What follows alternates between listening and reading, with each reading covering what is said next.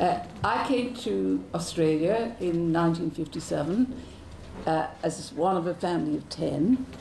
We didn't know anything about the country, and I don't think I had ever heard of Aboriginal people.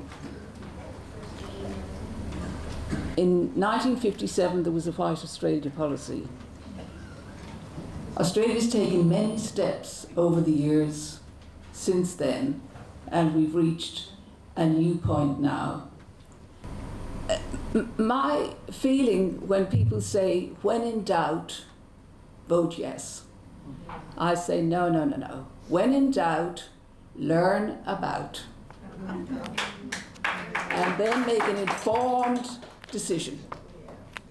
So this I've made available. If anybody would like this as a gift, they're over there, and you can take one or as many as you like. And I hope it does help give a background to some of the things that we're talking about this evening. Thank you so much.